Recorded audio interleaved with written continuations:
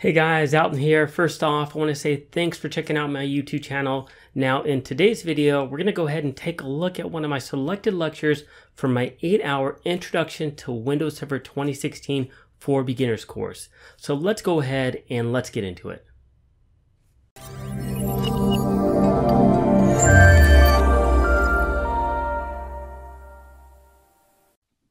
In this video, I'm going to show you how you can clone your virtual machine if you want to have additional instances of them set up within VirtualBox on your computer.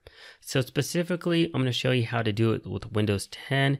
And we're doing this now because we want to make sure that we clone our systems before we set up Active Directory.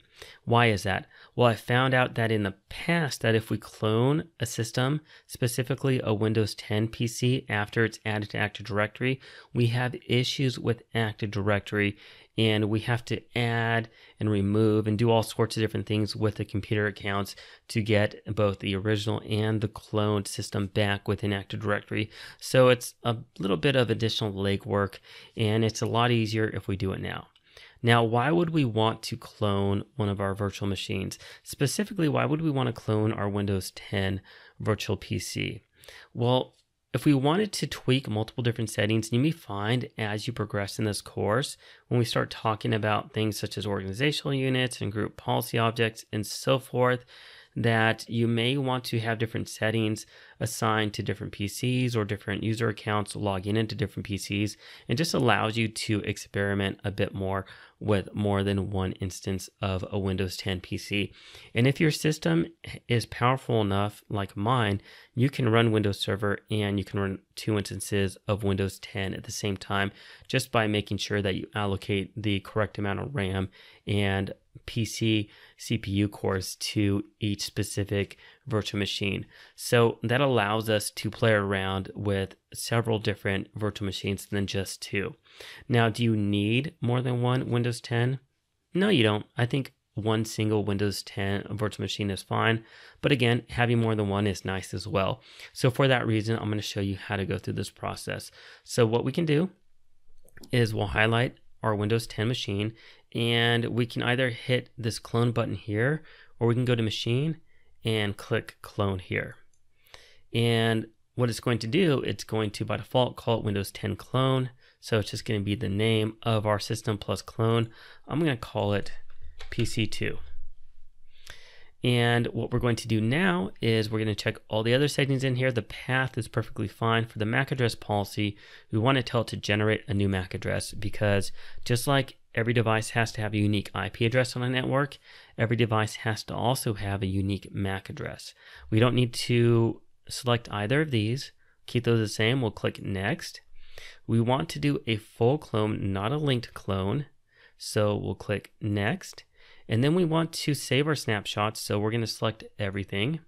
If we say only current state, then it's not going to include all of our snapshots, and we want to have those in place. So make sure you choose everything and then hit clone and allow it to start cloning. Now, in regards to how long the cloning process is going to take, it'll depend on your system. It could take 30 minutes, could take an hour, it could take an hour and a half. One thing to note with this is that it's going to tell you eventually how long it's going to take, but it's wildly inaccurate.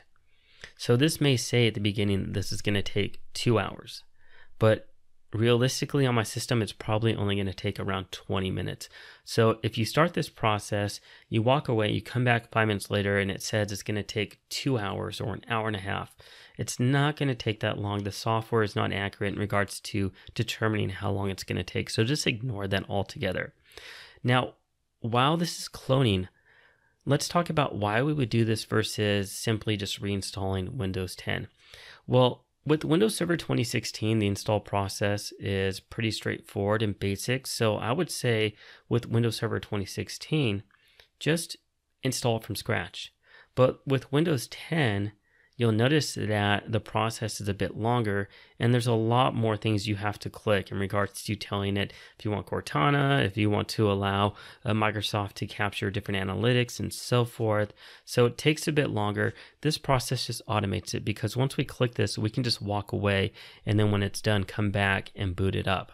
Now, see, you'll notice here this says 2 hours and 8 minutes, And I can guarantee you, if I kept this video going for 10 minutes, in about 10 minutes, it'll probably say 20 minutes left or 10 minutes left. So what I'm going to do now is I'm going to pause the video, let this run, and then when it's done, this will automatically finish up and we'll see our new virtual PC over here on our list. And then what we have to do is we need to verify that the MAC address is different, and then we also need to start up the machine and give it a different IP. Because if we don't give it a different IP address and we start both of these at the same time, there's going to be an IP address conflict on the network, and only one of them is going to be allowed on the network with that IP, and the other one is going to get what is called a Microsoft APIPA address, which is a different address on a different private class C network. So anyways, we'll let this run, and just to show you, you'll notice that it went from over 2 hours now down to 30 minutes. So again, wildly inaccurate, and it really doesn't take as long as what it says here. So I'm going to pause the video, and when it's done, I'll be back. All right, so we're just about done. You'll notice that it says about 7 more seconds. So we'll go ahead and we'll let this finish up. And I wanted to start the video now to show you how this finishes up the entire process rather than waiting until it's done.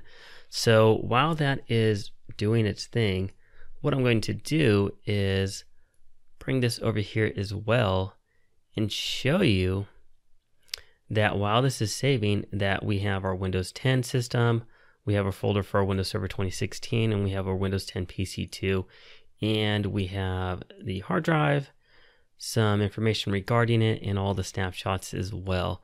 So everything is saved here. The machine is ready, and it's ready to go and be set up and whatever last minute type of things that we need to do. And we talked about in regards to checking the MAC addresses and the IP addresses. So fully cloned and ready to go. So what we're going to do now is we're going to check the MAC address, and we actually don't need to check the MAC address to the original one. So we can go into here, even though we told it to give it a new MAC address, we can go to the network, and we only have one network adapter enabled on this system. Go to advanced, and we can simply click here, and it's going to give it a new random MAC address. So if we hover over this, what it'll say is generates a new random MAC address. So every time I click this, it gives it a new MAC address. So that solves that issue. Now what I do want to do is go to our original Windows 10 PC, and we'll go to settings, and we'll just change the name. We'll call it PC1. And that way we have Windows 10 PC1 and Windows 10 PC2. Now what we need to do is start this system up. So I'm going to go ahead and start up the new clone system. Is we need to give it a new IP address. And what I'll actually do is I'm going to pause the video, let it boot up, and I'm going to boot both of them up. So I'll be back in a second. All right, so I've booted up both the machines, and I've already loaded a command prompt, and I've run an ipconfig on both of them. So on the left, we have Windows 10 PC2. On the right, we have Windows 10 PC1, our original PC. And you'll notice that I ran our ipconfig command, and what I want to point out is our IP address on both of them. So I'll go ahead and put a box around both of them. And I want to point out a couple of different things. And let's highlight them as well. So why in the world does Windows 10 PC1 have an auto configuration IPv4 address of 169.254.150.140, and why does Windows 10 PC2 have an IP address of 192.168.10.20? Well, it's because they both have the same IP address configured for them manually. However, they're both on the same internal network, and on that network, only one of them can have that IP address. So the one that booted up first was the Windows 10 PC2, and so I booted up Windows 10 PC1 second. By the time it got onto the network said, no, you can't have the same IP address. Sorry, that's already taken. You can't use it. So this is called a Microsoft APIPA address, the auto configuration IP address. And this is a different Class C network. So the way this is set up is set up to put this machine on a PIPA network instead. That's what Microsoft does. And we're not going to get into all the nuances and details of a PIPA. If you want to learn more about it, just do a search for Microsoft APIPA and you'll learn more about it. So now what we need to do is we need to go to our network settings for our cloned system PC2. So we'll go down here, we'll go to Open Network Settings, we'll go to Ethernet, we'll go to Change Adapter Options, we'll right click on Ethernet, we'll go to Properties, and we'll go to TCP/IP version 4, we'll go to Properties, and we'll just simply change this to 25. Close it out, close it, and actually let's go back into Ethernet. So I want to do a couple different things. So let's go back into Change Adapter Options. Let's disable this, and let's do the same thing over here. So we're going to open up our network settings. We'll go to Ethernet, Change Adapter Options, disable this one as well. So we're going to disable both of them. We'll enable it, and we'll enable this one. Put them back up on the network, and let's close out all this stuff. And I'll do an up arrow. An up arrow is what it does. It goes back through the history of the commands. So if you don't want to type it out, you can simply do the up arrow. And what you're going to find with these, and it's never a good idea to switch between two as you're doing commands. What you're going to find is now we have the proper IP addresses. So 192.168.10.20 is now showing up for PC1, and 192.168.10.25 is showing up for PC2. So anyways, that's going to conclude everything that we need to do. I just wanted to show you the last different things that we had to do, and I wanted to make sure that I showed you why we needed to change the IP address on these two different machines. So that's the entire process of cloning a Windows 10 PC. We actually could rename our Windows 10 PC2 within the operating system, but we're going to hold off on doing that until we add these machines to Active Directory. And in fact, within this course, I'm not sure if we're actually going to use Windows 10 PC2. I may just leave that up to you to do on your own. We may just focus on Windows 10 PC1, but we'll see as we progress in the course. So if you have any questions about cloning your system, please let me know. If not, thanks for watching, and I'll see you at the next video. Take care. Well, I hope that you enjoyed today's video and you learned a lot from it. If you did, please give this video a thumbs up and also consider subscribing to my YouTube channel. Now, if you're interested in taking this full course or just learning more about it, check out the video description down below because I've included a link where you can learn more about the course and enroll into it if you'd like.